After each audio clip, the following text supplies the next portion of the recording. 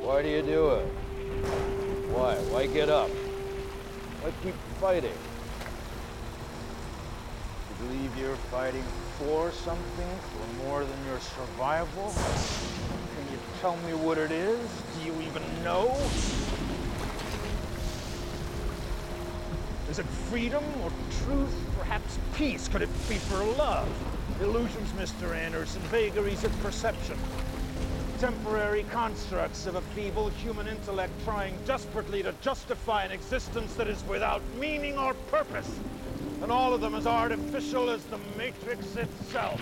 Although only a human mind could invent something as insipid as love. You must be able to see it, Mr. Anderson. You must know it by now. You can't win. It's pointless to keep fighting. Why, Mr. Anderson? Why? Why do you persist? Because I choose to.